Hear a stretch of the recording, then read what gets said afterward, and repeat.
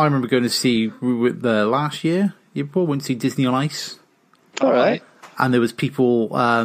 There was a dude dressed as the what's the candlestick name from Beauty and the Beast? Lumiere. Yeah, like dressed as that, ice skating, and I was like that guy. Like if he goes, he can't stop himself. No, he's done. He's done. And then there was some guy dressed as Sebastian.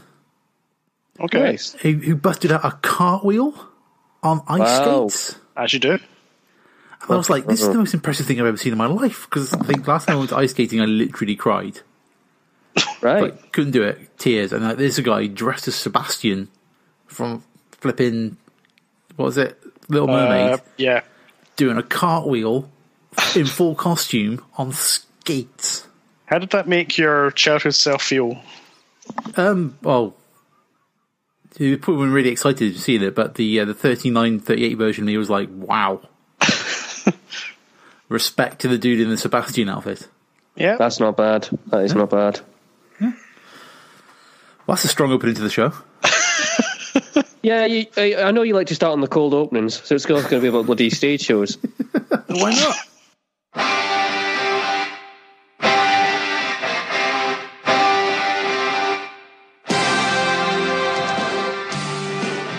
Welcome to the Conquistabores. Tonight, the Conquistabores tread carefully as they come together to decide who is the greatest women's wrestler in 10 years' time.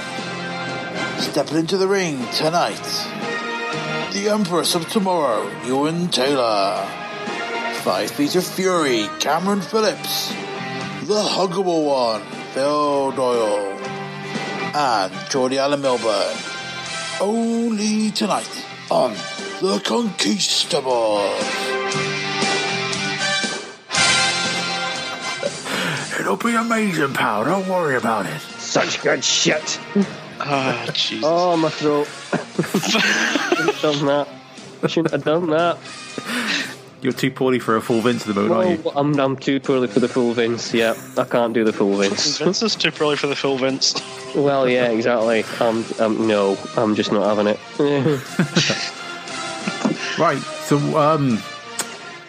this is a podcast, isn't it? Sorry, Is this a thing we do occasionally? Occasionally. What, yeah. This is This is this quarter's podcast. I was just about to ask a question. The last time we recorded was AEW a thing, but now I think I'm probably going to ask, the last time we recorded was TNA a thing? Because it feels like that fucking long ago. It was August of last year. August. What? Yes. So we've had AEW has debuted on TV. Yep. I've already lost interest in it. We'd like to not like it anymore. We might be coming back around again, who knows. NWA Power is a thing? Yeah, NWA Power I watch a lot more of probably than AEW. Same. I don't know if it's just because the episodes are a bit shorter or because it's a bit... I find with AEW, right, at the moment, WWE is telling a joke that then they feel the need to explain the punchline to me again and again. Yeah. AEW is telling a joke, but the setup is from before I came into the room. It's pretty good, yeah. Wow. Because I'm just like, who's they? Because I don't have like a massively in-depth knowledge of independent wrestling. I'll admit that, right? Yeah. I mean, the whole Orange Cassidy thing's kind of new to me now. I know, and I had no idea who the hell he was. Okay. But AEW seem to like really go in for these like little kind of like in jokes, and occasionally I'm just like, I don't kind of get this. I suppose because a lot of it comes from the Being the Elite YouTube show, which was essentially built on that, wasn't it? Basically, yeah. The best thing on any episode of Dynamite for me is always the ex-WWE guys. So your Jerichos, your Codys. Yeah. And people like that who... Big Boss Moxley. Yeah, and Moxley, who are used to that live TV environment from doing like Raw and SmackDown. They know what to do. Everyone else just seems a bit lost. Yeah. I don't think it's lost. I think it's just unfamiliar with this sort of setting. They're used to wrestling in front of like a few hundred people, maybe 1,000 people on a good day or a big show, but now they're wrestling in front of tens of thousands of people sometimes a week, depending on where they are. And I think it's a familiarity thing, and also I think as well, it's still a very new thing. They're still trying to find their feet. You know, they've tried things that have failed. Isn't it? Yeah, they've tried things. I mean, the Nightmare Collective thing with that went away, thankfully, because, well, the fans didn't like it. But that's the thing. They're actually listening to the feedback and saying, right, they don't really like this. Let's sort of phase it out. Like, course correcting as soon as they can. You would have it in WWE, like Baron Corbin for the next 6 months with the opening segment. Well, because WWE have got to fill in, like, what, about 9 or 10 hours a week as opposed to 2? I think it's ridiculous. 8 hours of original programming a week. 3 hours of Raw, 2 7. of NXT, 2 of SmackDown. But then add on main event. 1 of NXT UK, then a pay-per-view. Yep. So you're talking some weeks can be nearly 15 hours of original programming. How long was the Rumble? About 4 days? I don't even know. 4 days? The Cameron edit was about 2.5 hours. The full edit was, I'll just watch the Rumble and that's it. Yeah, which is pretty much like, I'll just watch the Rumbles and then Google which were the decent undercard matches and then watch those afterwards. Yeah. I didn't even, say all the high C's to watch the Rumble this year. That's how little I've disconnected altogether. I've not watched a single WWE match in about nearly 2 years. Have you? Yep. Wow. Okay. I've completely given up on them. That's fair enough. I can see why. Yeah. I mean, I don't. I still pay my £10 a month for the network because I like watching the old stuff. Yeah, and a lot of people will do that, and that's fine by me. If I can sit and go, I feel like watching fucking Taboo Tuesday 2005. Why would you do that to yourself? I don't know. Yeah, I'm just plucking complete numbers. But I was like, yeah, that's cool. I can just watch it. And I like watching Ride Along for some reason. That's my kind of guilty pleasure. that's fair. It's not the worst program they have on the Nick. It's not the worst program. They've got some absolute stinkers on there. I kind of dip in and out of the YouTube channel and just kind of pick up bits from that whenever I need to, like the odd Firefly Funhouse thing, because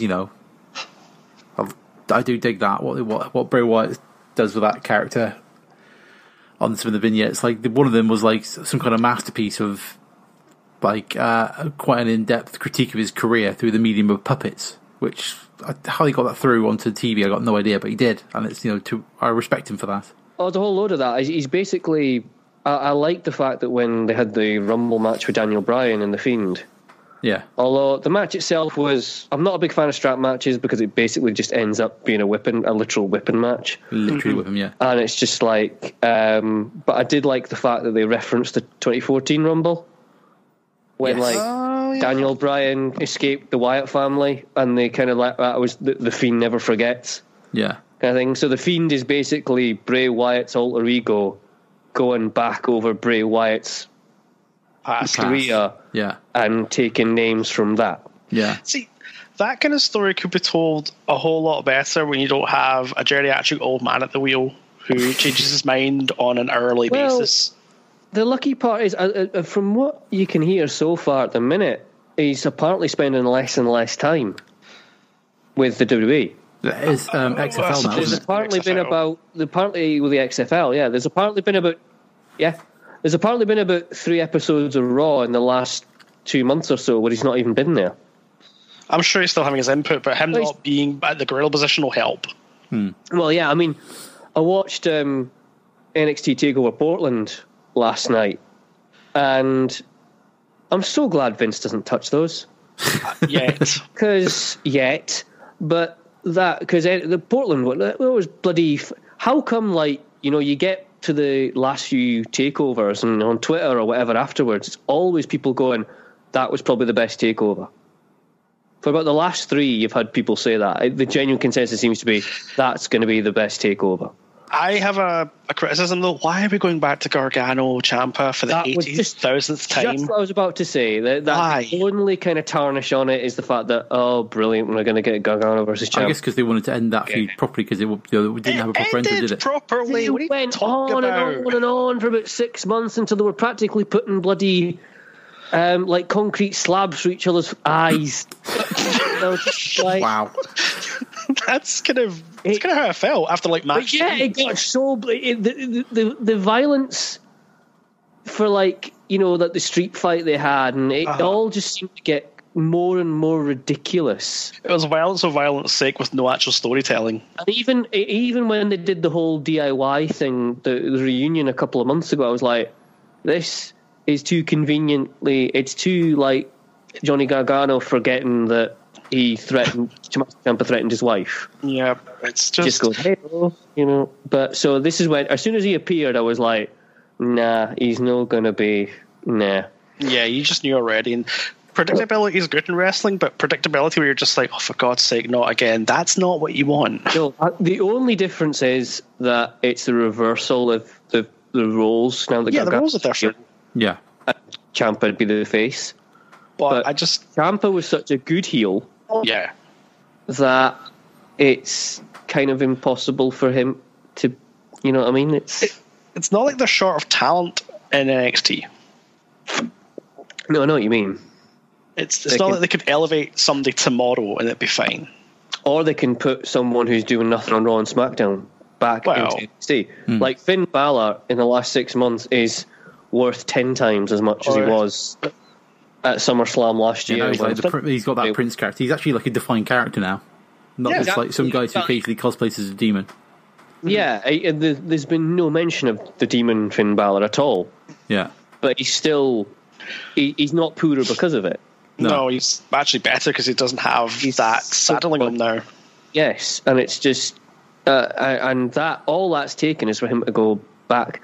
You kind of have to stop yourself saying back down to NXT. Yeah, that's not really the case now. No, it's more just a different show. But as well with was it Charlotte Flair and Rhea Ripley? Yep. Which is probably the most refreshing thing they could have done with the Charlotte Flair Rumble win.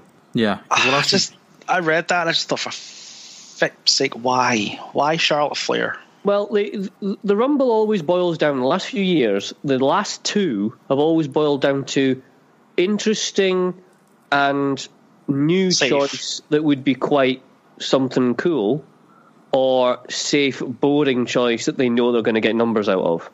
Yeah. And when the women's one boiled down to Shayna Baszler and Charlotte, and Shayna would have been the interesting and new winner that could have led to somewhere quite cool, and Charlotte was the oh god not again boring winner. Yeah. And they went with the boring one. They went with boring because I think they're afraid to I don't know if they're afraid to elevate Shayna Baszler right now because she is relatively new to the top brand, so to speak, but Shayna Baszler on top would be amazing. And then if by some matter of means Ronda Rousey finds her way back to the WWE, you've got a built-in feud right there. Yeah. Well, that would have been amazing. It would have been great. But it's the same with like the men's Rumble boiled down to the same thing. Roman Reigns, boring choice. Yep. But been there before. They know they're going to be the safe with the numbers at WrestleMania though. And then the interesting choice of Drew McIntyre, and thank fuck they went for Drew. Amazingly, they went for the interesting choice, because when I woke up the following morning and read that, I thought, It was kind of telegraphed halfway through when the first half of that Rumble was basically Brock Lesnar eliminating everyone as they stepped in the ring. Yeah, that was a bizarre experience. It got it was interesting, then boring, and then it would flip back around to interesting again. It was so strange when you realised what they were doing. I was getting really pissed off with it because I was like, is this going to be the whole Rumble? Because I hate the Rumble when it just bases itself on one person. Yeah. Like the 99 Royal Rumble when it was all about Austin and Vince, that was boring because it's just everyone else was just a bystander. This was kind of boiling down to the same thing. It was just Brock, and that was it. And I'm bored of Brock. Then the more you think about it, the more you think either they're going to go the whole way and then Brock's just going to eliminate 29 other folk one by one and no one's going to touch him, or it's going to be won by whoever eliminates Brock. Yeah. And blow it. Option B. Yeah. Because like all that heat they kind of built around Brock being there, eliminating people. As soon as Drew put him out, it was like it just seemed to elevate him up massively. Which it's like, oh my god, did they plan this? Well, I think they were obviously like testing the water to see the reaction of Drew eliminating Brock, and the fans popped for it. Oh, huge. So, well, especially in Scotland, I've seen a few clips from pay-per-view parties from and the bars and stuff. Yeah. yeah. There's going to be like massive. They'd be stupid not to have someone like reporting from Glasgow, in the run up to WrestleMania. That would be dodgy at best, surely. Get some IT. Well, Phil. Get BT Sports down there. Yeah, on a very good, on a very long, delay. Whatever. But it's just going to be, it's going to be amazing, and it's just in a similar kind of like, in a similar way to Kofi Kingston being like, the first, Black American champion that his title reign was going to be last year. Yeah. Then this is going to be, the first British-born WWE champion. It's a similar idea. Because there's been rumours that them bring in SummerSlam for the 30th anniversary? Yeah, something like that. One of the major ones is the rumour that they're going to bring it over because they've realised that, wait a minute, everyone has the internet. They can find out the results anyway. Well, so, that was always the big excuse, wasn't it? The big excuse was always like, people would just find the results and no one in America would buy it. It's like, you'll go to feckin' Dubai or whatever. Oh, yeah, because they'll give them literally like $100 million or whatever. Yeah, they'll give you, $100 million quiddies to do whatever. Did that happen since our last show? All those shenanigans? No, that's what do you mean? Oh, you mean the whole they didn't get out of Saudi Arabia? Stuck on the airport because Vince is still negotiating November. a fee. Callis is just going to say, for me to say yes, they deserve that because the fact they're taking the money in the first place is just a major no for me. The only good thing about those shows is that they're on like a decent time in the evening over here. But the shows are trash. Yeah, they are. They're absolute trash. Really awful. The Goldberg Undertaker one being the particular highlight. Well, that was more of a car wreck than anything else. Well, I think Goldberg got himself concussed about 3 seconds. It went downhill from there somehow.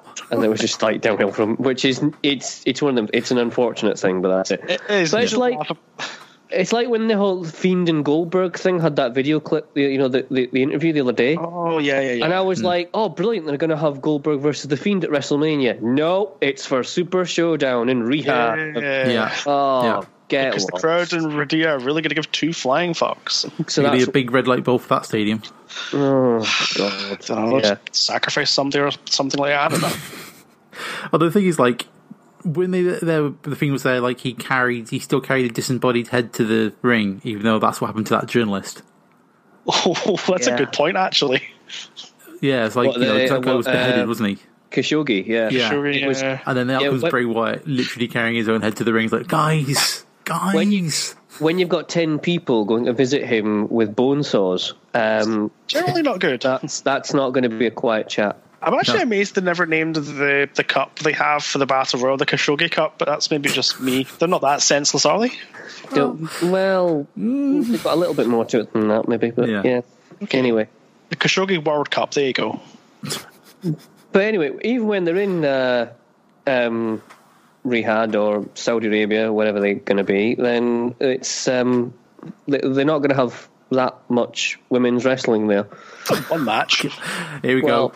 I know there's a segue coming. Let's carry on. Coming, yeah.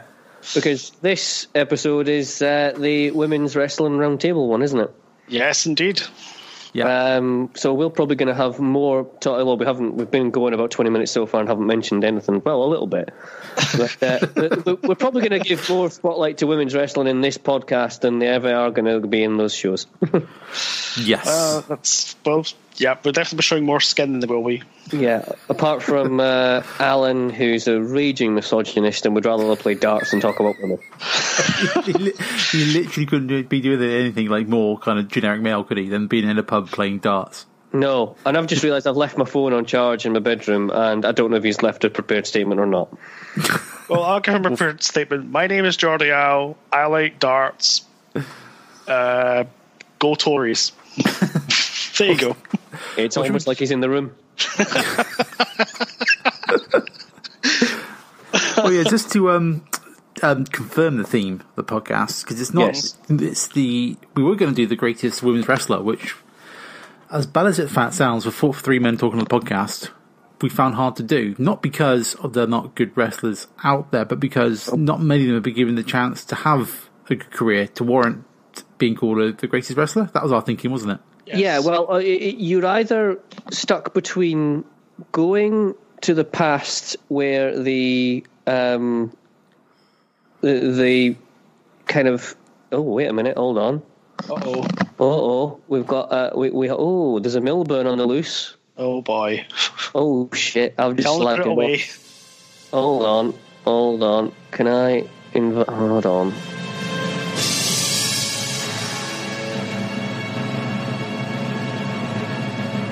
A wild Alan appears. It's not very effective. Well, he's heard that more than once. Ooh, careful. Hold on, I'm trying to add him to this call.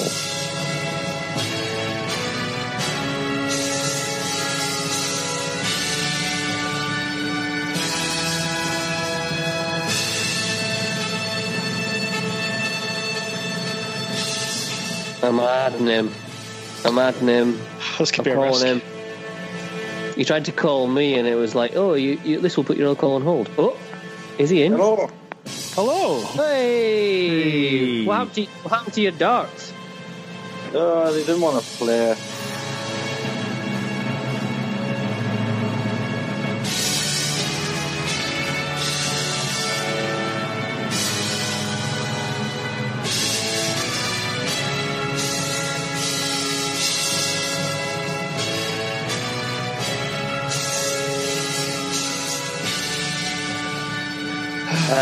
We were just getting started about explaining why this episode wasn't the originally planned greatest women's wrestler. Okay. Because, as Phil was explaining, it either descends into two categories. Either they're relatively new and have had some pretty decent matches but are still on the go, and so therefore haven't really had their whole career, or they are in the past of like WWE and WCW when they were pretty much there for either tits or ass. Yeah. Okay. And they were even like, you get your Hall of Famers like Trish Stratus, who still had her fair share of like fantasy pillow fights in her day. Well, she was awful at the start. People, she was terrible when she first debuted. But They all Trish, terrible, Al. Yeah.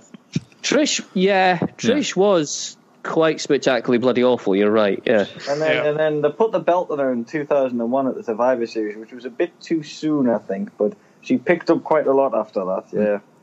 So we decided to kind of polish off our crystal balls and figure out who's going to be the greatest women's wrestler in 10 years' time. Yes, that was the slight change of plan. Yes. So I think we all picked one. I think so, Well, yeah. Yeah. I don't think mine will win. And before Mae Young, If let's it's the go. Bushwhackers, definitely not. Yeah, it's going to be Luke from the Bushwhackers in a dress. They must have done that at least once. They must have tried to do that in a match. Probably. Must have done. They must have done, surely. Pretending to be Miss Elizabeth or something. You demanded more opportunities for the women in WWE, and you started a hashtag called Give Divas a Chance that trended worldwide for 3 days, igniting a revolution across our industry and opening doors for women that some of them had only dreamed of. Because of all of you, 30-second matches became main events. And because of all of you, divas became the superstars they were born to be. So, when thinking about this, I wanted to kind of think, right, who's sort of hot at the moment, but not at the level of like greatest of all time, but who could possibly get there? And then I kind of thought, I went with somebody who's still fairly young on their career. It's actually got a reasonable amount of success at the moment, and I went for the current NXT Women's Champion in the form of Rhea Ripley. This is my brutality!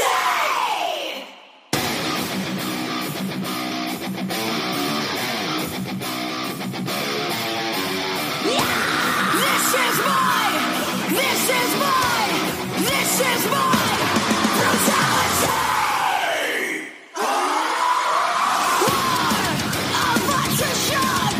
Submission! Now my vision is coming in clear. Play the message.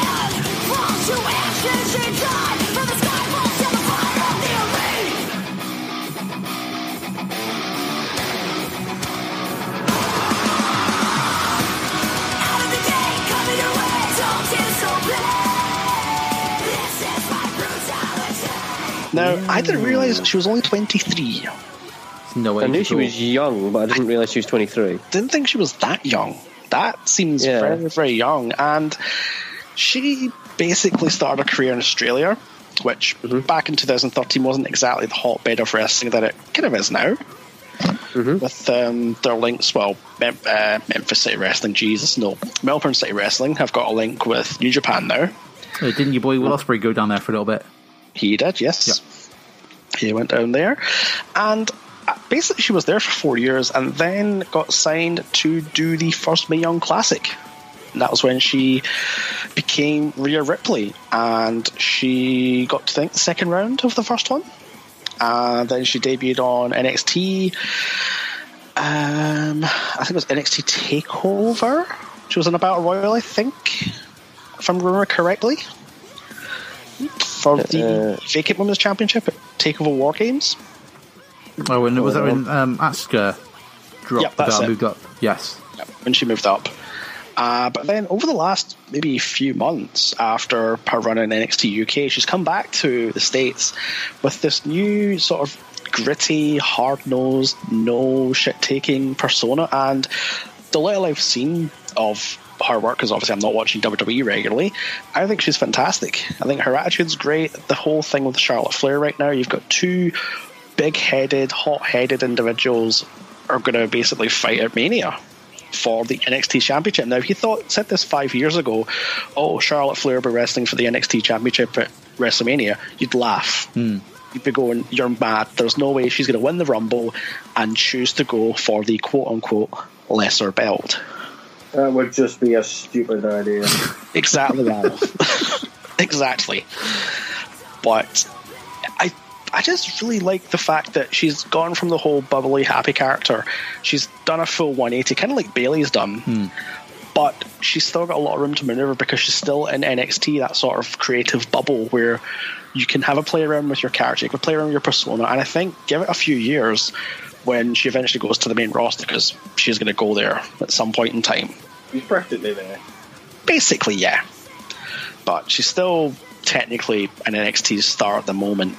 Was she headline Mania? You mean eventually or just now? No, now, this year. Would it go on last, do you think? Or will it be some... I don't know. Maybe semi-main event? I don't think it'll go on last. I don't think...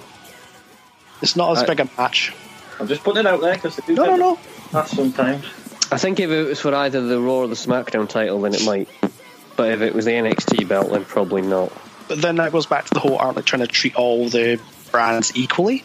So surely why couldn't NXT headline WrestleMania? I see why it would be problematic, but I think it depends how they position Charlotte Flair. I think maybe last year or the year before they might have done, but I think where she is now, I think she's definitely second to somebody else on the roster that we'll be talking about later.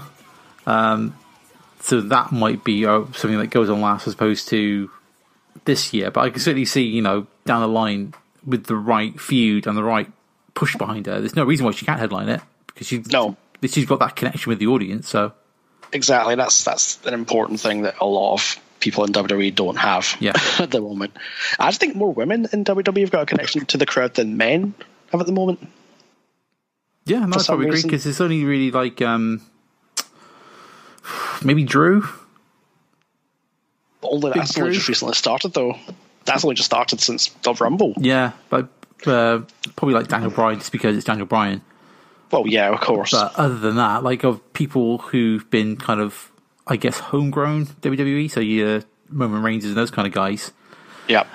Yeah, they probably not really. They've got a connection, but it's more just like on a fan level, not just like a deep emotional connection that some people have. So. I mean, did anyone see her sort of rant against Charlotte Flair on Twitter the other day? Yeah. I thought that was brilliant. I saw that, but had she actually been able to speak it as a promo? Well, yeah. But yeah, she probably will. She'll probably mention it. But it's the point that she can easily fire back at Charlotte Flair is that, she has got everything because she's called Flair. Yeah. That's it. And Rhea Ripley did not get that. And it's a totally valid point. Is Charlotte heel in this match? I think she's been a heel since last year, since like when she was in the triple main event with Becky Lynch and Rousey, I think she was definitely on the heelish side. I mean, she wears a black leather jacket. I mean, come on. The universal symbol for a heel.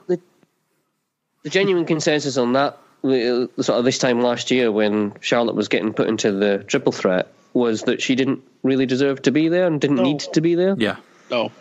It should have just been a straightforward 1v1 Rousey versus Becky Lynch.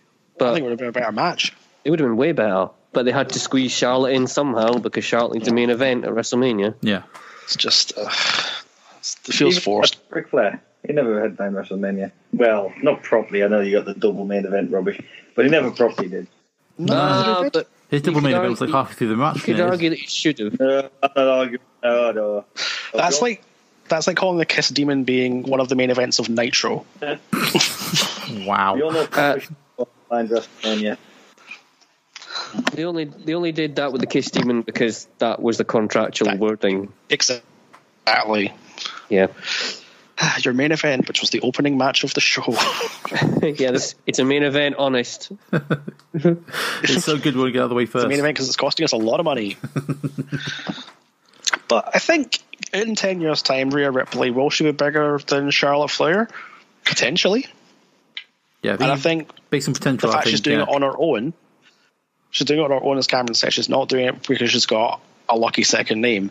She has to work her ass off to get where she is. And I think, providing they don't mess it up, which, given my lack of faith in WWE, I imagine they'll try and mess it up. But if she can get through that, I don't see why not. She has had 2 barnstorming matches in the last month or so, as far as I'm concerned. She had Toni Storm at Worlds Collide, which was great, and the match with Bianca Belair at Portland TakeOver, which was also pretty bloody good. Although it was kind of tainted by the fact that you thought in the back of your head, there's no way that Bianca Belair's winning this. Wow. And then derailing the whole Charlotte NXT challenge thing, but never mind. That was the only kind of drawback to that. It was still a cracking match, though.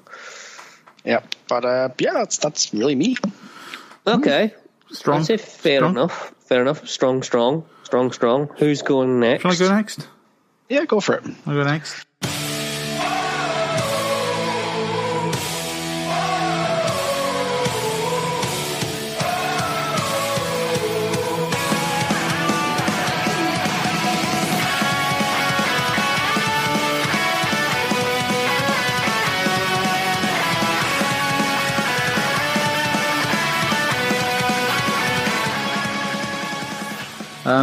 My pick, the one I went for, I've already alluded to in my conversation, is the man Becky Lynch. Okay. Yes. I've gone for Becky because I think you made a good point in the Slack chat about it, that she's probably like on the cusp of, or she's at the top of a big push at the moment, so is it going to be there in 10 years' time? But when I was looking at this, when we first started doing it, a lot of the point I got stuck on was when I was thinking of the greatest wrestler, I kept getting stuck on the most important wrestler. Because I think initially I was thinking of it's got to be Lita, because Lita genuinely changed the industry. It took a long time for her effects to kind of filter through properly, but you can argue there's a pre-Lita and a post-Lita as women's wrestling, if that makes sense. Yeah. So I was trying to think of someone someone who's to be the greatest, I think you need to change the industry. You think about all the kind of greatest male wrestlers, like Hulk Hogan, Stone Cold, The Rock. They've all kind of done things that have changed the industry around them. So the only person I can think of who's really come close to that, and arguably has done it in places, is Becky Lynch. This is, of course, talking about the feud we talked about as well with Ronda Rousey post Survivor Series. Where Becky led the invasion onto Raw, and then beat everybody up, beat Ronda Rousey up, got a nose smashed in, and went into the crowd covered in blood. And then I think that was when the kind of man persona came from, which then ended up with a main event in WrestleMania. And I think we talked about, or you said about people having a connection to the audience. I think what she did there was prove that a female wrestler can connect with an audience to that level.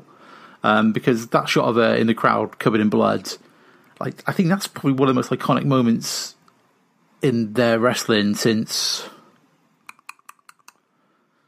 Like, has anybody else had like maybe Daniel Bryan at WrestleMania 30 winning the belts and holding the two belts up, like in like a big proper iconic image that you can like imagine being repeated forever? Like, I'd probably give CM Punk winning it, Money in the Bank. Yeah, or him sat at the top of the ramp cutting the promo. Like, yeah, but that's back now. What? How far back is that? 8 years? 9 years? Something like that. 9 years coming. Yeah. I'd say, as far as an image of, I know what you mean, the still image of Becky Lynch on the top of the ramp covered in blood, albeit accidentally, that it was a hard way cut. But she made it work, though, didn't she? Yeah. As far as a career, kind of like, this is the image that launches this character. Yeah. It's kind of similar, the way she's gone like a kind of Stone Cold way about her. Yeah. In that she is this kind of like mean arse kicker. Yeah. And so I would argue that it's almost like the image at WrestleMania 13 of Stone Cold with the blood dripping down his face and the sharpshooter. Where it's like it just...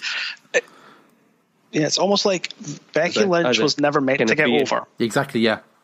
But she did. She kind of... Well, I'd always say that when the 4 Horsewomen got brought up from NXT, Becky Lynch was the one that no one really cared about. No. Exactly. Because I think she won the SmackDown belt, didn't she? Yeah, she won the SmackDown belt but then dropped it to Alexa Bliss. Yeah. In the tables match. Yeah, weirdly, Alexa Bliss seemed to be the one who was coming out best from everything. She was like holding all these kind of belts left, right, and centre, wasn't she? Yeah, pretty much. Yeah. And like you say, like, I think the four horsewomen of the group kind of, they're a group of people who did, kind of spearheaded that women's revolution trend from NXT through to the main roster. But like you say, Becky Lynch was always the one who was kind of like at the bottom of the lower tier. It was always about Sasha Banks and Bayley and Charlotte Flair because of the name Sasha. And then Becky was just like the other one of the group, the kind of Ringo Starr, if you will, of the group. Yeah, but she was always like, and Becky Lynch as well. Yeah, and it was only now that she's done the whole Becky Lynch thing. I mean, she forced basically on social media. She forced the feud through with Ronda Rousey, turned it into like an actual feud that pushed it through to WrestleMania. I mean, the only argument there is like, if Ronda Rousey wasn't there, would it have been a main event? Because obviously Ronda Rousey is like, she brings in that audience from outside, so you can kind of it's like she brings that to her. But I think where it kind of shows things in Becky's favour is the way that the WWE machine has got behind Becky Lynch, because she's on the front of the video games, she's on the front of she's in the position where you would see like a Stone Cold or that kind of character. Like Becky Lynch is there now. I think she's proven that a women's wrestler, as bad as that sounds or whatever, like, they can carry a company. You can put a company's shoulders on top of Becky Lynch's, and she can carry that football or reach that brass ring or whatever Vince wants to say. And they've proven that with the way they're putting all the money behind it. I think she's like last year she was like the third best merch seller behind Bray Wyatt and like Roman Reigns. I think they were the top two. Here's a question. Go on. If you were to swap Tessa Blanchard in her current position with Becky Lynch, do you think that would work? I don't know. Well, as in, if Becky Lynch had been the one fighting Sami Callihan? Yeah, if Becky Lynch was the one to break the mold at Impact Wrestling and win the quote-unquote men's championship with the persona she has in WWE, would that have worked to the same level? Albeit Impact Wrestling is a much smaller entity than WWE. Yeah. Would it have the same effect and the same sort of ripple it sent through the world? Are we surmising that, say, what if like Becky Lynch would get the quote-unquote women's Money in the Bank briefcase, and then say bugger this and try and cash it in on a bloke? Yeah. That would probably work? Yeah, I think she's got the swagger to pull it off. She's got that kind of persona to it. She'd pull that off. Like, never happened. She can make it believable. No, it never happened in WWE because Vince hates the idea of intergender wrestling. I'm not too keen on it myself. No. But, I could see her try to pull that one off. I think for it to work, you need to have a strong character. And a character like a Tessa Blanchard, or a character like a Becky Lynch, or even a Rhea Ripley, they could pull it off because it's believable. Yeah. Yeah. It's... And that's the big thing. I don't think like your Bailey would be able to do it or anything like that. No way. And that's nothing against Bailey. She's a great wrestler, but she's not that wrestler. She's not like the kind of woman that would go, yeah, I'm going to crack some skulls and I don't care what gender you are. Yeah, exactly. What do you think's what? And that's what I think. Becky's got that. Becky Lynch works. Yeah. I think, like I say, where's like I think we'll look back is that and look back and see why she, in my opinion, will be the greatest women's wrestler, because I think she has changed. She has changed things. I mean, there's lots of other things going on feed into it, but I think she's like they've let her carry the thing. Like, I mean, they let her refer to them as belts. I mean, when was the last time anybody referred to them as belts? I think that kind of showed this. Must be like Vince must have some kind of like. I'd never actually thought of that. He doesn't like it. He don't call them belts. He doesn't like the word belts. Trousers up. But she was Becky Two Belts. You did a T-shirt with it. Yeah, they did. So I think that kind of shows. I think that's because I think that's not so much Becky breaking the mold. I think that's just because that got over and because that fits her character. She's not going to call it a championship. She's not going to call it a championship opportunity. She's going to call it, I want the strap. Yeah. Because that is the kind of character she is. Yeah, I think it proved like the marketing. But if it wouldn't, the WWE system machine, they would know. Obviously, we're going to step down that straight away. That's not going to work. So it's not going to happen. We're not going to make a T-shirt of it. But they kind of know, like, oh no, she's in a position where like the marketing can go right. No, that works. We're going to sell that, and boom, it sells. Especially like all the man T-shirts and that sort of stuff. Like it's like a proven merch seller, which I think is that's half of your job at WWE, isn't it? Is selling that merch and keeping money going through that way. But I think as a whole, like the last year or so, she's really she has changed things. But it's whether or not that can then continue on. Because can she headline another WrestleMania? Can she have a feud with somebody else other than Ronda Rousey that can carry a WrestleMania build? And we're not going to know about that for kind of the next few years. Although her kind of start of a build with Shayna Baszler looks quite good with a biting her neck and that sort of weird stuff, but Shayna's a beast, isn't she? I think it depends on how she kind of works over the next kind of few years. But I don't think you don't necessarily need like a long career to be called the greatest. Nope. Because I mean, Stone Cold Steve Austin had a long career, but his Stone Cold career was only about 2-3 years. Yeah. When like he actually Stone Cold, like the proper kind of industry dominating Stone Cold. Yeah, return Stone Cold as a character. What should we go from his first title win?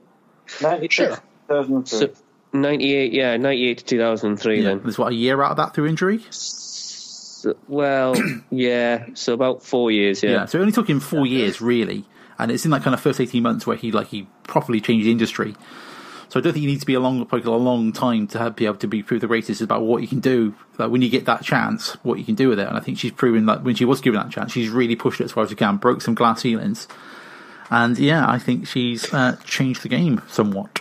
How much of that, and I'm not putting this question forward to decry what you're saying and decry her achievements, but how much help has she received, if any, from her real life relationship with Seth Rollins being so publicised? Not at the moment, obviously, because now Seth turned heel, they can't really reference it that much.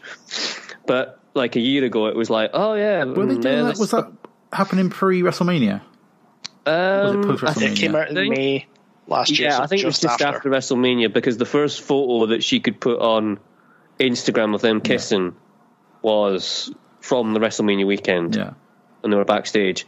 And WWE put it up going, oh yeah, Seth Rollins and Becky Lynch put a photo on Instagram of an intimate moment. I was like, that's not very fucking intimate. I'll show you intimate snap. I think Seth Rollins are far more intimate in the past. We've talked about those previews, haven't we? Little Seth Rollins. We've established that half of this podcast have seen Seth Rollins' junk. Yes. I don't want to. I don't know. I don't think. Who knows? Maybe, but I think the work she did between Survivor Series and WrestleMania to get herself in that position, because I think there's a period in that where probably she wasn't in that WrestleMania main event, and she forced her way back into it. Yeah, because I think it was because she had that concussion, so she was out of Survivor Series and missed that, and then that was able to kind of extend the feud through to WrestleMania and her to get the main event. So I think like a lot of that she did herself, but who knows? Whatever, it's wrestling, it's politics.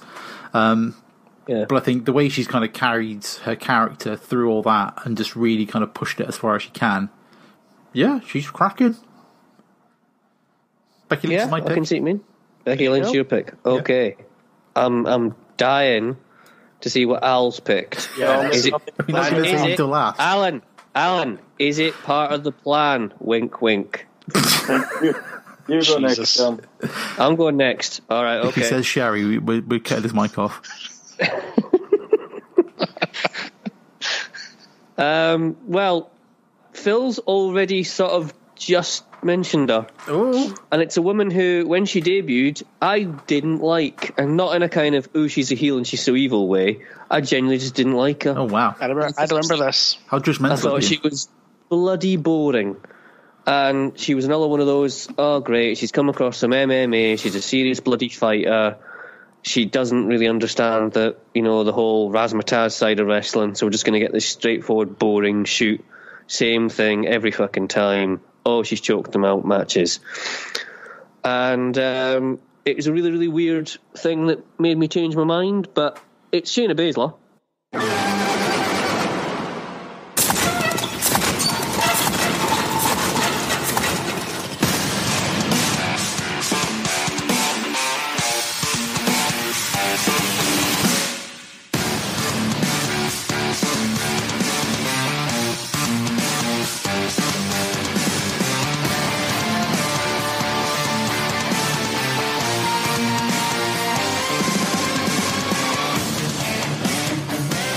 Burying the lead there.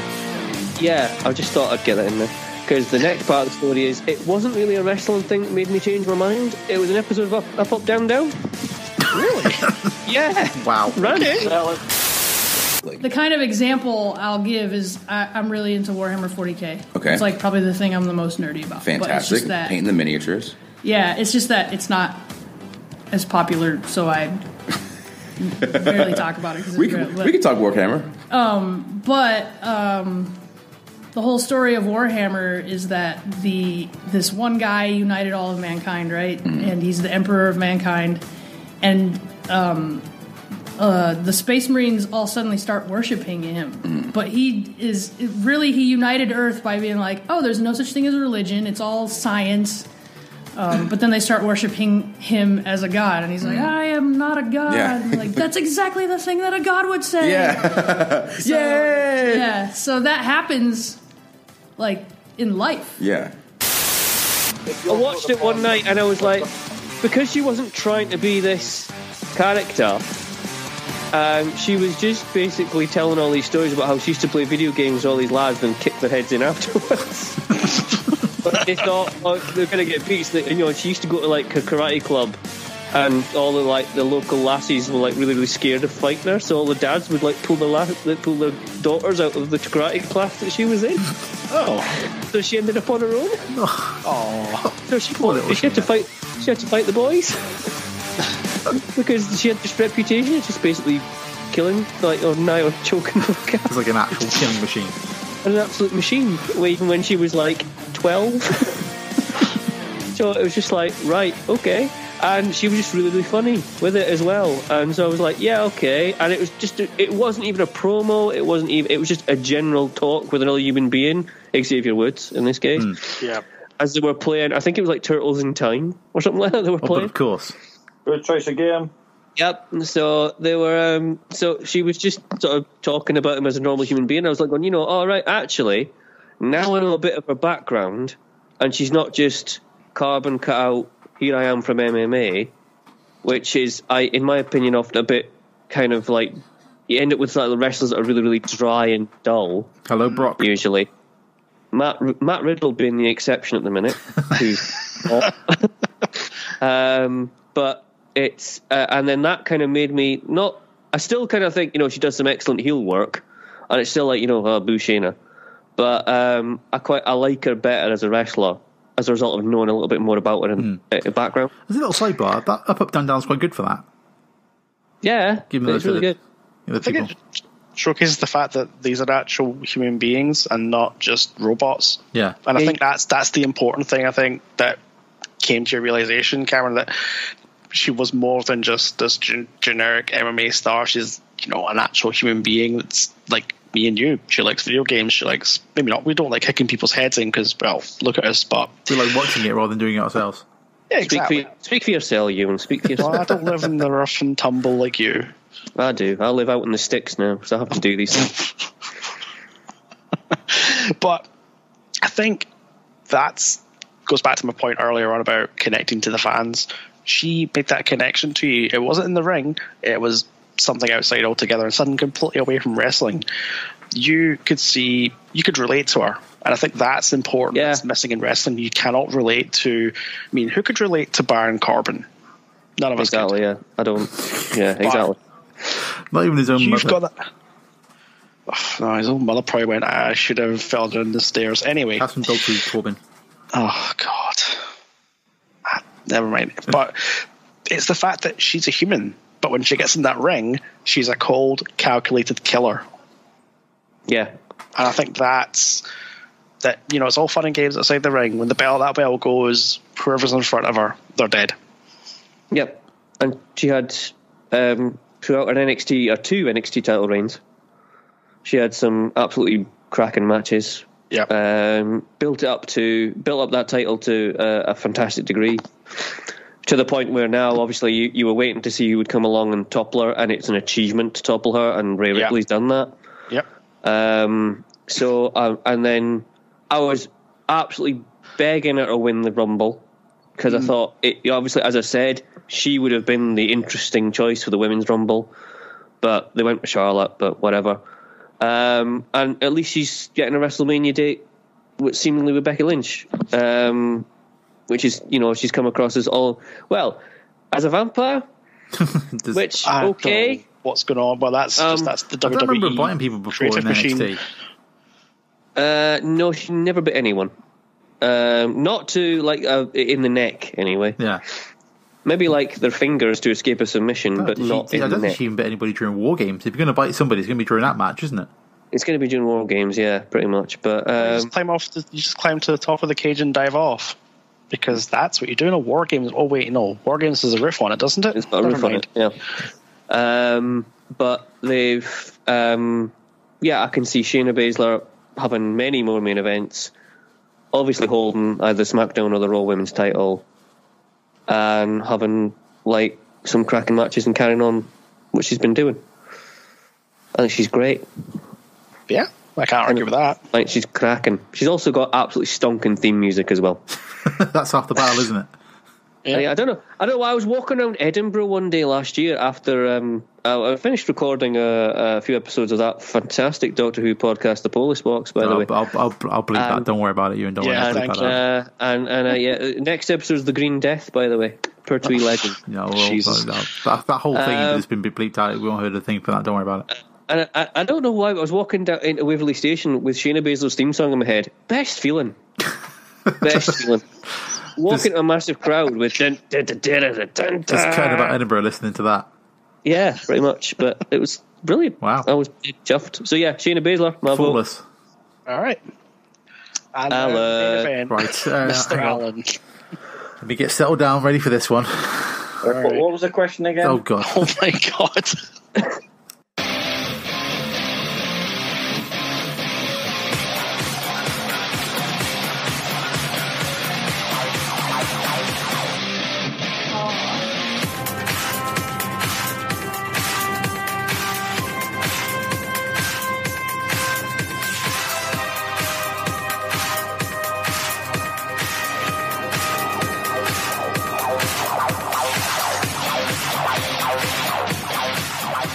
Right, now you see, it may surprise you, I don't watch that much women's wrestling.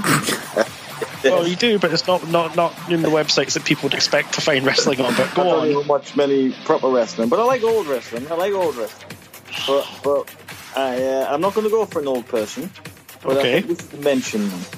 All right. Now I'm going to mention the fabulous Moolah. Yes, we know what she did. But or didn't do. That didn't do. But she was the face of women's wrestling for quite some time. Because she brutally forced everybody else down? Well, she did, yes. But I suppose that's an achievement in itself. She was, the face of women's wrestling, certainly, at the beginning. was it WrestleMania 2, I think. She had a match at, if I remember correctly. It might be the only one she did. Or wasn't she in the Madison Square Garden screw job? She did, yes. She was dressed as the Spider Lady or the Spider when she took the title off Wendy Richter. That was good. But that was they were kind of doing a mix of wrestling back then, where they had the Wendy Richter was kind of the prototype for what we get in a lot of women's wrestling today. But she had one of them attitudes backstage, apparently. Back to what you were saying before about the women challenging for the men's title. Will the women ever get paid the same as the men, or is that another debate? Because apparently that was Wendy Richter's problem. She wanted paid, more because she was a main event woman, but the WWE didn't see it at all. So we move on a bit. We had Rockin' Robin was there. I knew we'd talk about it. Sensational Sherry was there for a little while, and then they just pitted out in 89 when the women's division just went, and then Vince decided to bring it back in 93. With Alundra Blair's been ahead of the class for that one, but they didn't really have too many. They brought a lot of Japanese people in, like Bull Nakano, she was pretty good, and then you had Bertha Faye, who was given a silly gimmick. Don't say Bertha Faye, please don't. She was a good, totally different wrestler in Japan. Rona Singh, I think she's called. And then they give her a stupid comic gimmick. Of course they did. It's WWE and WF at the time.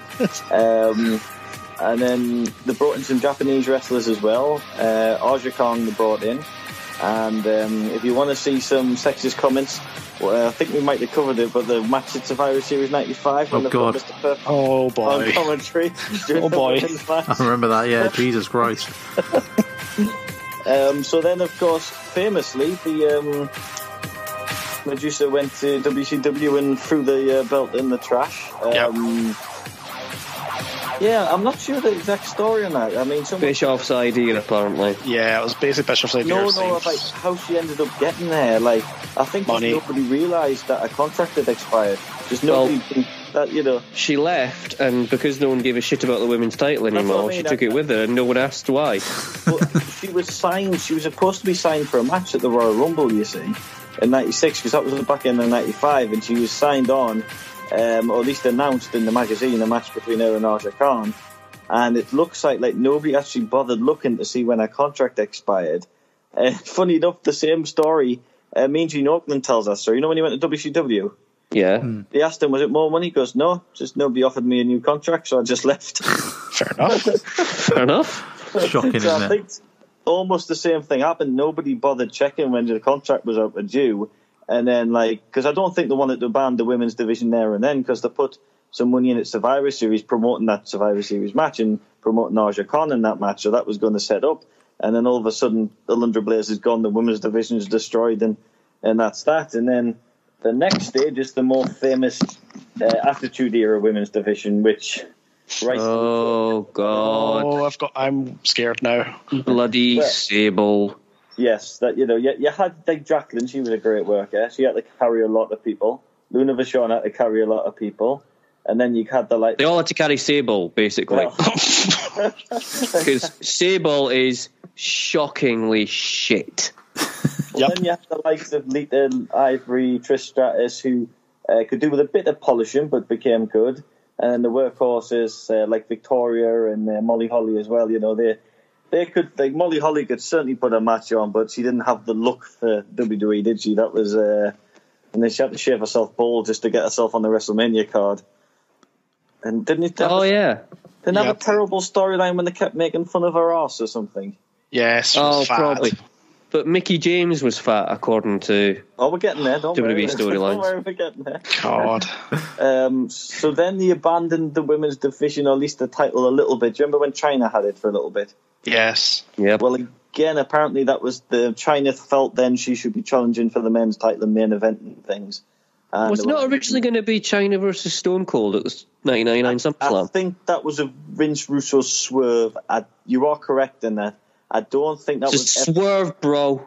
I don't think that was ever really going to happen. That was pretty good. Yeah. I think it was just a little storyline filler thing. I don't think that match was going to happen at that time, but I think she was hoping it would happen in the future. And then they scrapped the women's title very briefly when China couldn't reach an agreement with WWE, and then they put it up for grabs in the six-pack challenge at Survivor Series in 2001 when Jazz was the mystery person. Anyone remember it? Oh God, it's like early 2000s. It was the 2001 Survivor Series. You know, the winner takes all thing. Oh yeah. Trish Stratus won that one. Yeah, that's when she got her first title. And then they built the women's division then, and then they had Jazz, and they eventually bought like Mickie James for that great feud with Trish. Oh yes, the one where moment Mickie James got nigh on fired because of one hand signal. Yes. See, she did that. She did that about 3 years too late or something.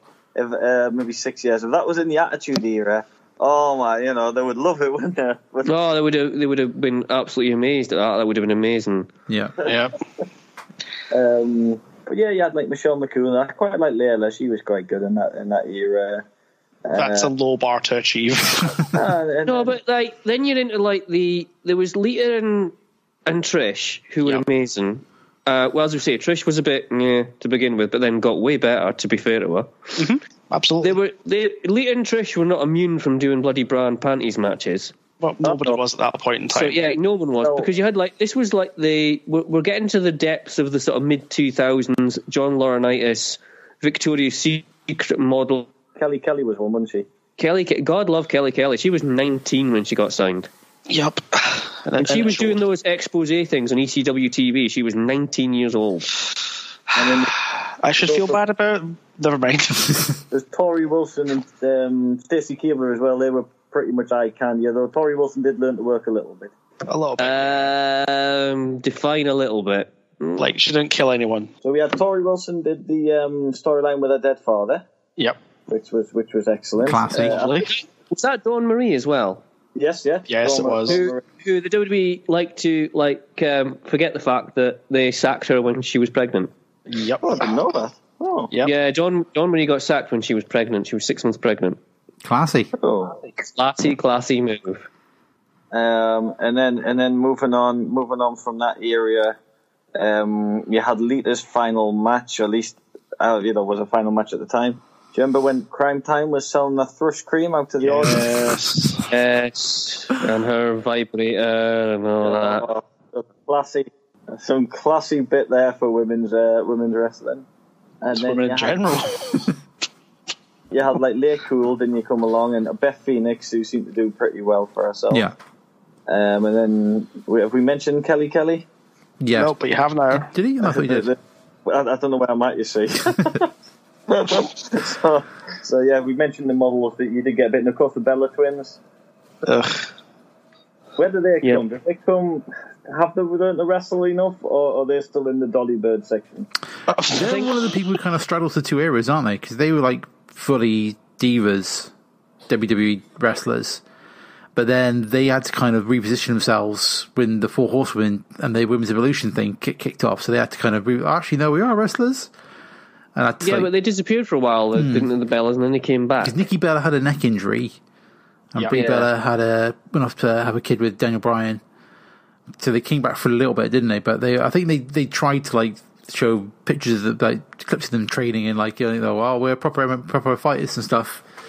Nobody bought that for a minute. For a second, but I think there is that period where like a lot of the people who were positioned as that kind of like the quote diva style of wrestler had to then become like you're a proper wrestler, if that makes sense. Yeah, I had to become a wrestler, not just I have tits, look at me. You had Natalia came along as well. I think that's. I apologise. Why have we forgotten about AJ Lee?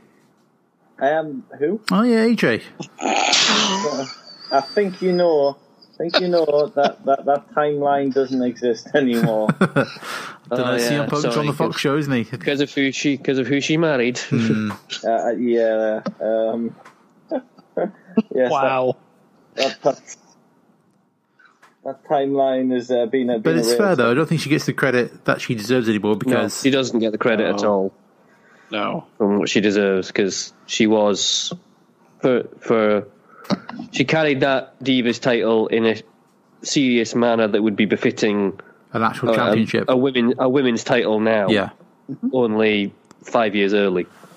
Yep. You know, because that was a horrendous looking belt. Oh, it's a terrible belt. It was not great. It was like if Barbie had a better wrestling belt, that's what it looked like. I don't think it looked like a butterfly. Yeah, it was a butterfly belt. It was a butterfly. Yeah, that was the idea. A wrestling belt looks like a butterfly. It's like, okay, what's better as a belt, a butterfly or a giant penny? Either. Exactly. Why did they get rid of those old tag team belts? I'm sorry. I know it's off topic, but I love those old belts. I'm going to further sidetrack this for a second. What do we think of the AEW belt? With the weird sort of like oval shapes. Well, the heavyweight championship belt. I don't mind it. It's kind of got a touch of the IWGP belt about it. Yes and no. A little bit about it's a little bit. Yeah, it's got the girth, inspired by it. They got that kind of size of belt to it. It looks like a belt, like a championship belt. You know what I mean? Like something a champion should have. So yeah, I don't mind it. I can't remember but things like the other belts. Can't remember what they look like. Tag team belts, no clue. Women's belt, no clue. Because the main thing I remember from watching the women's matches on AEW is the one who comes out like Freddie Mercury. I don't think that's the actual intention of the division, but that's what's happened. You know, what can you do? Well, there you go. Anyway, so Al, right, you've taken us on a journey through women's wrestling from the late 90s to the 2000s, but where's the Melbourne train going to stop at for your pick? Melbourne train, oh my goodness. What tunnel is he pulling into? And I'm going to give you a scenario afterwards as well. Okay. Right. I think I'm just going to go for Charlotte Flair, I'm afraid. Oh, okay. I think she's got the lineage and she's had the matches. Here's my point. She's at the top, admittedly, right now. Where else can she go? Yeah, but how long has Randy Orton and John Cena been at the top for?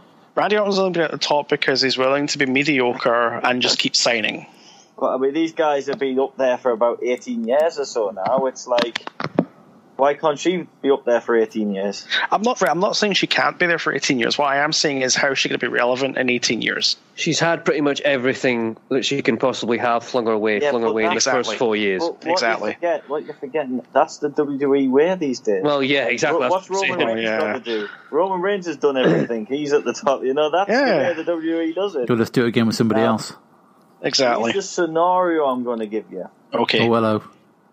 How badly would a career be affected if Mr. Flair did something silly? Now, as we've seen, Mr. Flair's done a few silly things throughout these years. You don't say. Well, I think has she escaped that legacy? I don't think that would affect her. He did. Did he try to? He started a trademark suit against him over the use of the man thing with Becky Lynch. Yeah. He settled out. Have they settled already? Have they? Yeah, I think so. Maybe I haven't. I thought that's what. Because I thought if anything was going to kind of like put them to push up to one side, it will be that some kind of because the thing as soon as you go after their money, that's when Vince and people kind of wake up and start no, you can't do that to us sort of thing. But I don't know. Because I mean, obviously Tamina's still hired. Which she's very much in. Well, that's because they couldn't find her like Chad Gaspard for the longest time, and he eventually got sacked. I don't know. The thing about on the converse of that scenario, imagine what it'd be like when Ric Flair dies. Oh, I get the funny feeling that he's going to be like Hogan, though. He's just going to keep going forever. But her winning, going to equal his number of victories, his number of championship runs, whatever. That's a story that can write itself. She'll have 16 titles at the end of the year, probably. Probably, yeah. Probably, yeah. End of the year, that's been a bit generous. Oh, she's on 8 or 9 now, isn't she, I think? Something like that. Yeah.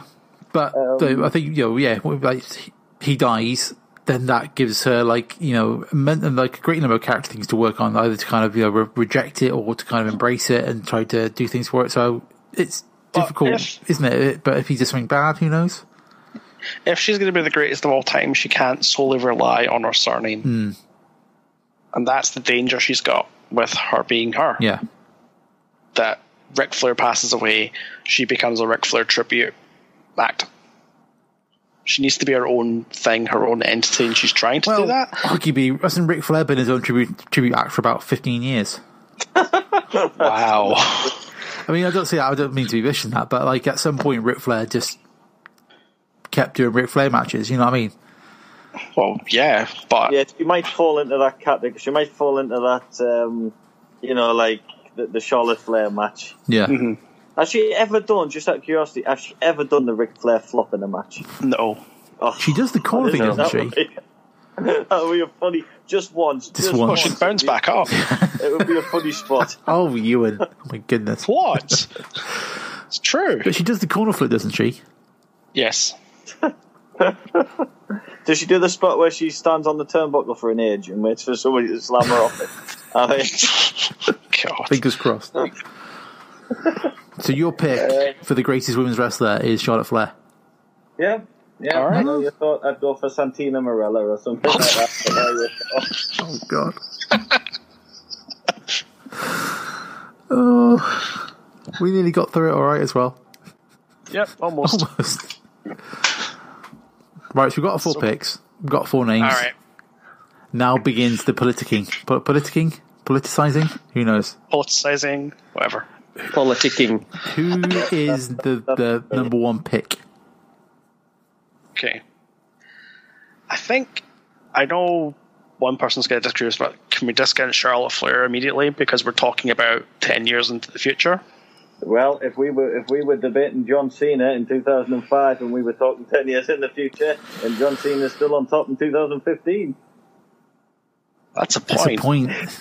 That's a very good point. See, that's the worst thing about Alan, is that he kind of disguises a lot of it with buffoonery, but then he makes like an excellent point every now and then, and it catches you completely off guard. Everyone at work says that as well.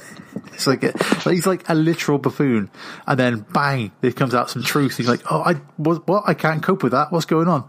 Like when the Bushwhackers were the best team. Oh, Jesus! They are.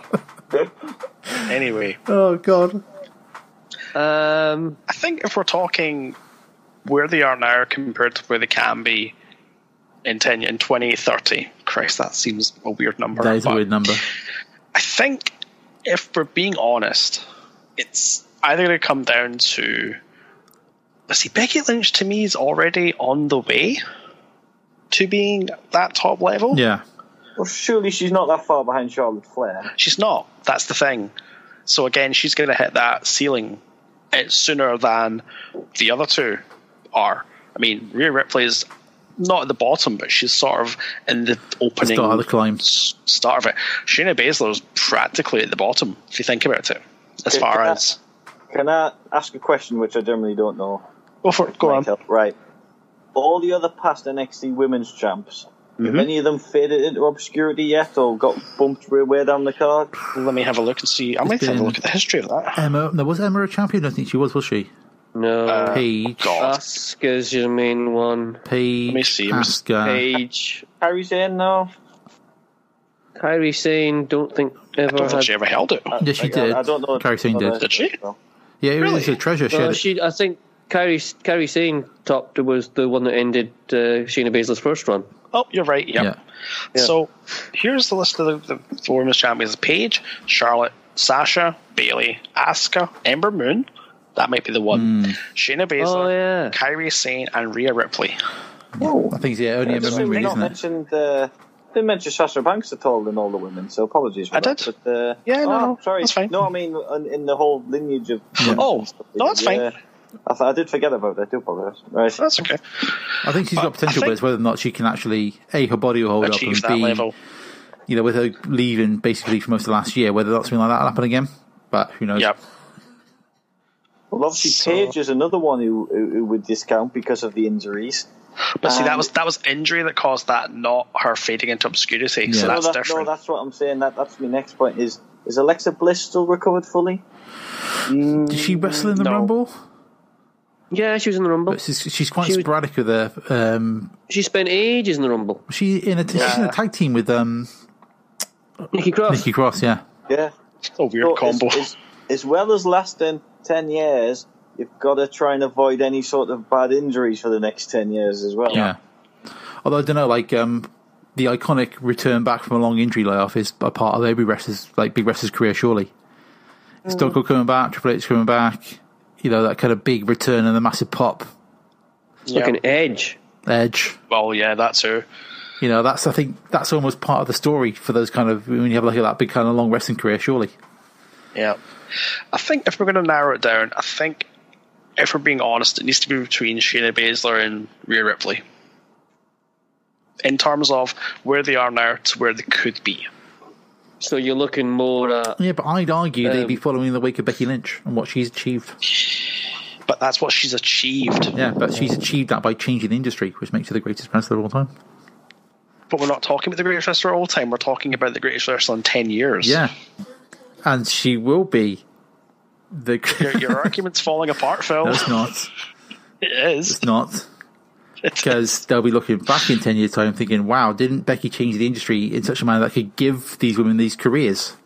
Because as I'll prove with this this PowerPoint presentation,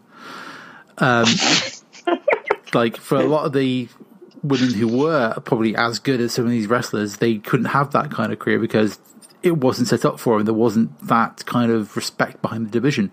But because of what Becky's achieved in the last year or so, it's proven that it can be done, so other women behind her can follow and follow in that wake and have that kind of career. So you've got to go with the person who broke that ground first for them. But here's trying the thing. hardest here. I've got to win one of these. I know you are. But here I'm just gonna rip it to bits now. The reason why the Becky Lynch character became the Becky Lynch character she had was because of an accident in a match. Mm-hmm. It wasn't anything initially that she did herself. That broken nose she got from somebody laying it in hard was a blessing. Yeah. Was it Nia Jax? I think it was Nia Jax. Yeah, it was Nia Jax. It wasn't even in a match. It was in a post. It was to the beatdown, wasn't it? Bullshit, Fiesta. But if you take that away, if that never happened, would Becky Lynch still be the one? I don't think so. But surely it's like being able to, when those opportunities come along, use them and ride them as much as possible. Yeah, I'm not saying that's what separates your Becky Lynch from somebody else. She wrote that image. Well, she's still riding it to date, but I don't think that's going to be enough momentum to keep her going for 10 years. Oh, WrestleMania 13 kept Stone Cold going for a long time. But that was a different era. That's a different era of wrestling altogether. Was it that different? Was it? Just give up, Phil. Just concede, Phil. Come on. Sorry, I'm going to make another point. When Stone Cold came, they were desperate for that new star. Yep. Are they desperate for a new women's star at the minute? Maybe not now, but there might be in a year or two's time. Thank you, Al. So one other point. Whatever happened? Was it Asuka won the Rumble? Yeah. And that was a big deal. And then what's she doing now? She's in a tag team with Kairi Sane. Is she the tag team champion? Yes, they are. They're still doing very little. I mean, everyone thought she was going to be the big thing, and then she lost at WrestleMania. I don't think she's ever really recovered from that loss, has she? But they could turn it on tomorrow, and I think they'd be okay. Yeah. Well, we'll see. I've got a suggestion, gentlemen. Mm-hmm. Which I think is quite a funny suggestion. Oh dear. Somebody might have to write this down because my memory's not the best. Oh God. I think we should do a follow-up to this podcast in exactly 1 year's time. Ooh. Next February. And we shall see where each woman we have delegated is positioned on the card and titles and how the career's panned out over the last year. So we're deferring the decision until next year. Well, we can say now. We can give our predictions now, and in a year's time, we can say who is the best prognosticator. That's some word. Prognosticator? I'm glad he said that. Has Cameron given an opinion during the entire debate so far? I don't think so, no. Cameron, what are you thinking? No, I've... Cameron Blair over there, political master. Oh, I beg your pardon. Wow. I've been done by you before, Cameron, with your political games in the past. What? What are you trying to suggest? Whatever are you trying to suggest? I've literally got the Bushwhackers that recorded that whole thing about... And how do you know, Phil, that you've not been worked already? I don't know. That's the whole point. Usually Phil has to hand over money when he gets worked over. Yeah.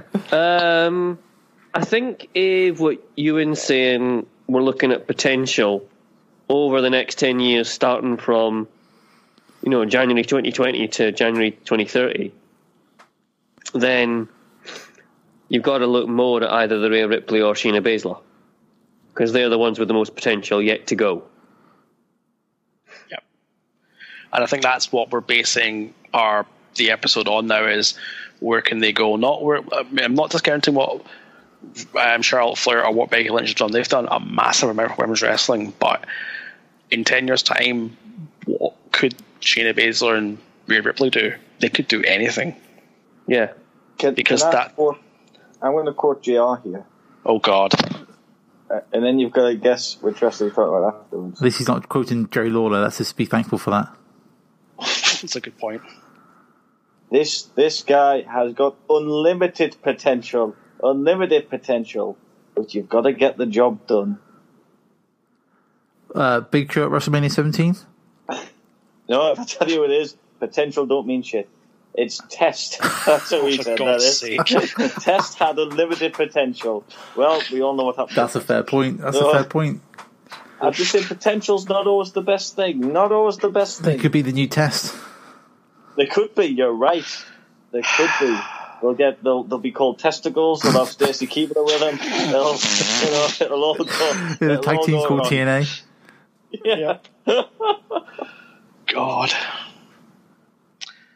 So, I like Al's idea of coming back to this in a year's time. That's an interesting take, but I think we need to make a decision just now. That'll literally be the next episode. Probably. We're just going to become like a podcast that just does this every February. And that's it, once a year. The Women's Wrestling Podcast. The annual podcast. The Women's Wrestling Podcast by 4 white old men.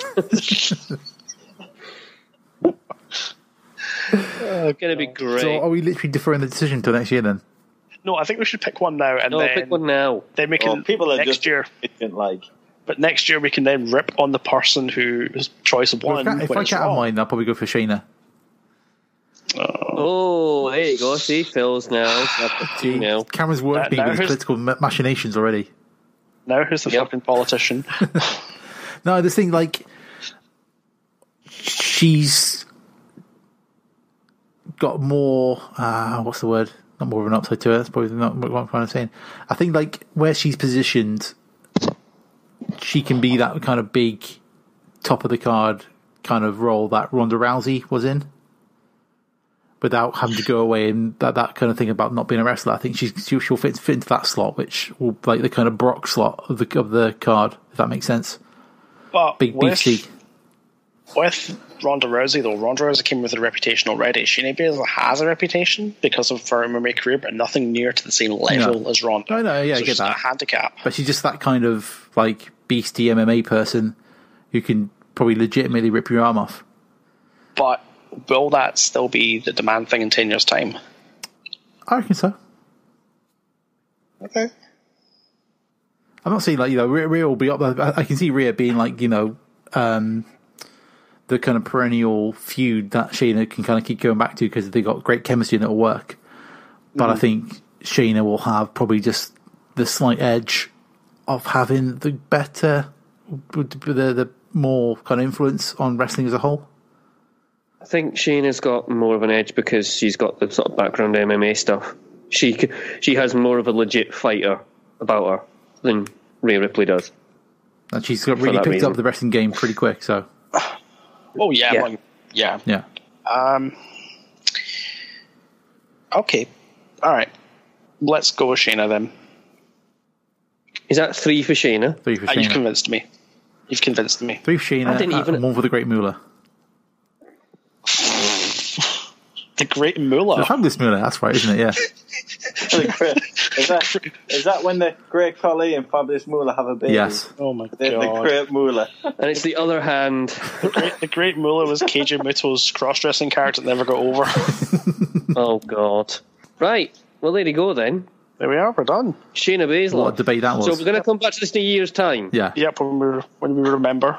All right. Okay. Somebody write it down somewhere. I'll take a note. Put it in the Slack. I thought we had a little diary thing going. So put it on the calendar. We'll do that.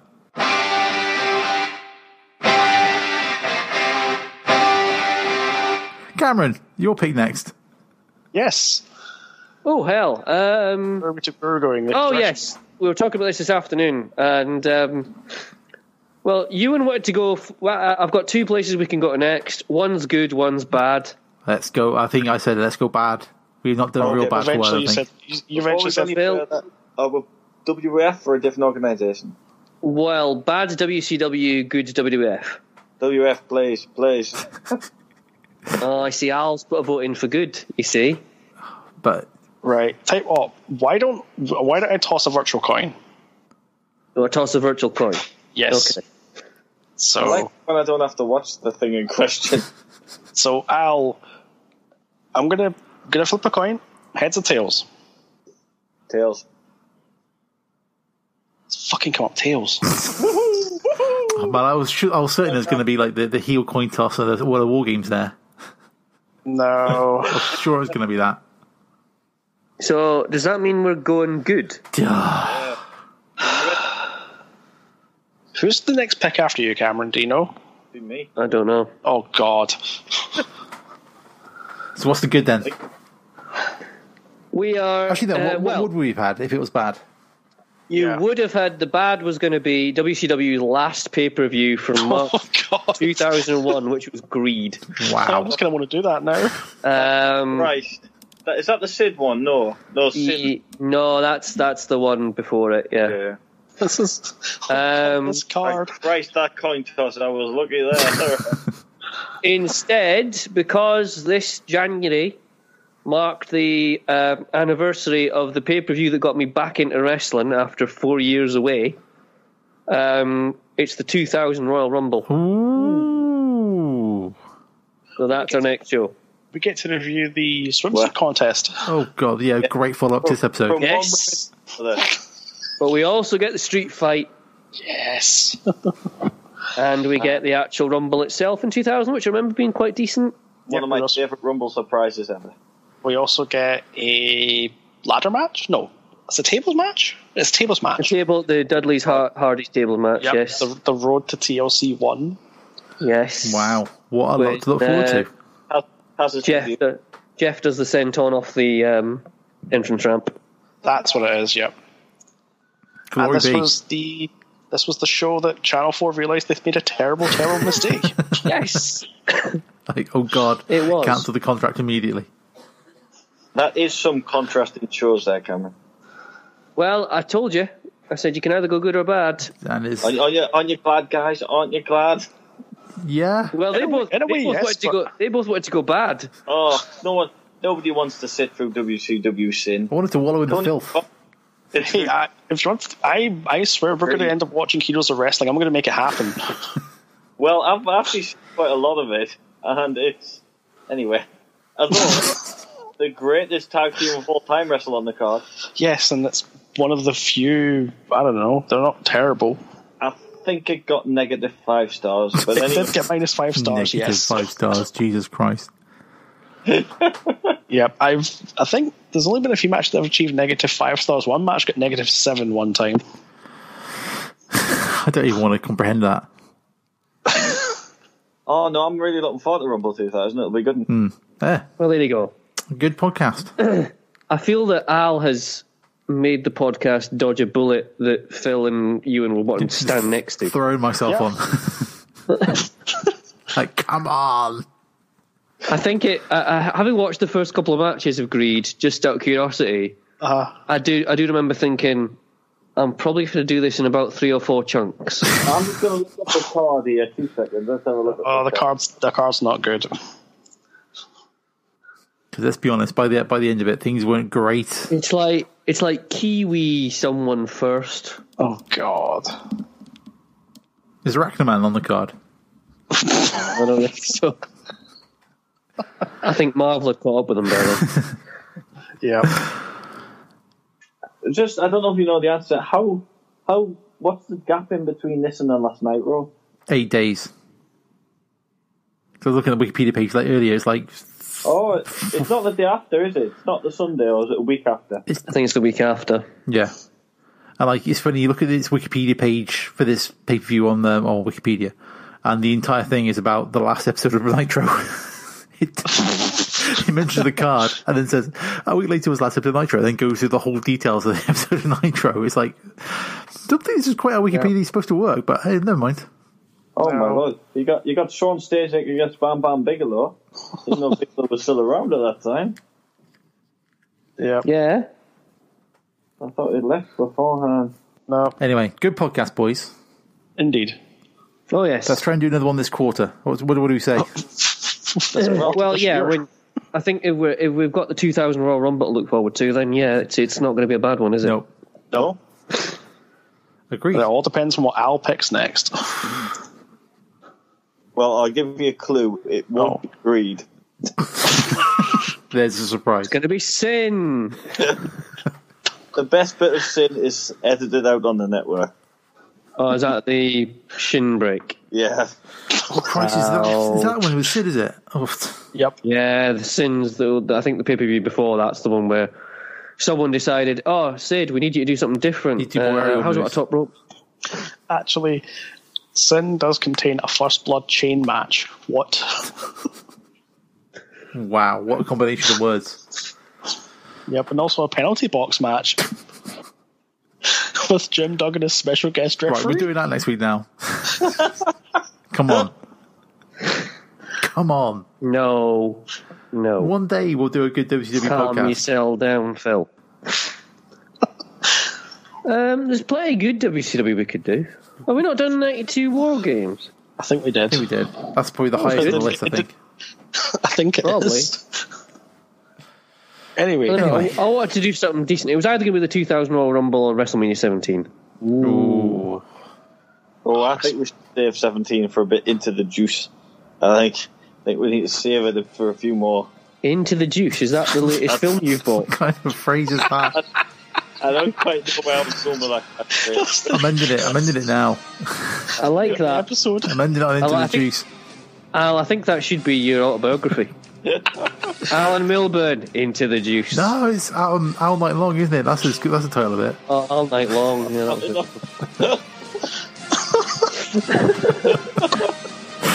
all night long, all night. All night long. All night. God. All night long. All night. Well, I've got to go and iron my shirts now. My life. My exciting life, yeah. All right, then, Al. Good night, Al. Bye. No.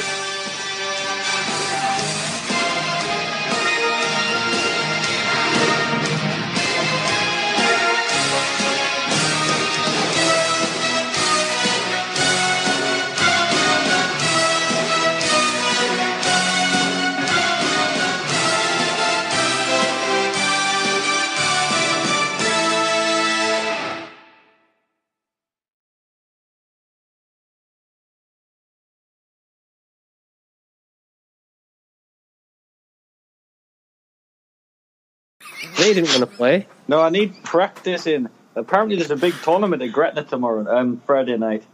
Is there? Yeah, I don't think I'm going. It'll be too good for me. But yeah, apparently some of the guys want to go down on the train to it. Right. Not sure where about you. You haven't got that many venues. Where would the darts thing be in Gretna, Cameron? In a Like a big, it'll have to be a big one, a biggish venue, I would say. The Gretna Inn? Could be. I like how the biggest pub in Gretna is literally called the Gretna Inn. It used to be called the Crossways. Okay. And it got bought, and then someone called it the Gretna Inn. I don't live in Gretna anymore. I don't decide these things. All right, is that the one across from the shopping centre, no? Yeah, that is, yeah. On the roundabout? No, yeah, it's the one on the roundabout. God, if he's getting the train, then it'll be a fair distance for him to walk. Not really, it's like 5 minutes. Oh, well, looks a fair distance anyway, right? So if you're in the area, folks, and fancy a thrilling Friday night out, come on down to the darts. Come on down. Come on down to the darts in Gretna. Anyway. Get stabbed in the process. It's indoor balls are the thing the kids like these days. It's all over Twitter, isn't it? God. Pretty much.